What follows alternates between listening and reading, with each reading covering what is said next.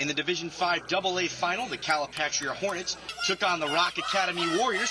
First set, Janessa Valdez with an ace, and that will be part of a 6-0 Hornet run to start the match. The Warriors would get back into this set. This kill from Alexa Baird would bring the Warriors within 3.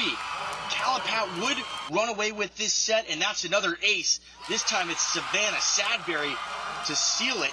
They get the first set.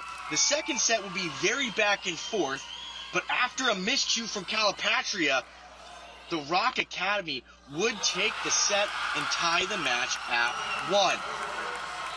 The Hornets would dominate in the third, winning 25-5. So we go to the fourth, and that's an ace from Lindsay Lyerly. The Warriors just trying to hold on now, down 5.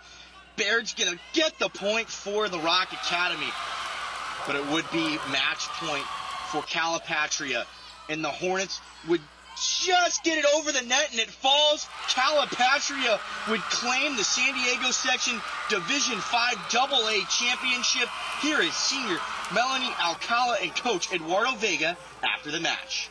Oh my God, it was so amazing. It felt so amazing because we haven't won CIF in a while, and to win CIF, and I'm a senior too, to win it my senior year felt so amazing. And I'm very proud of my girls. You know what? What's awesome about it is that the community hasn't won one in a very long time. Actually, I think this is our first. So I'm hoping for those younger kids that were here and just the ones that here, that they've, throughout the years we build a stronger program, and hopefully, we can rise in the ranks and compete with some of the other tougher schools.